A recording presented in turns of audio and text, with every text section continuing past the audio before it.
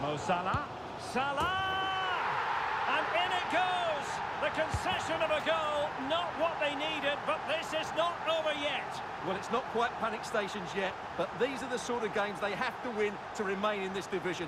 Will we see a response now? Well, as you can see here, it all starts with a perfectly weighted ball in behind the defenders. And then Salah's finish is brilliant. He strikes the ball cleanly and gives the keeper no time to react. It's a really good goal.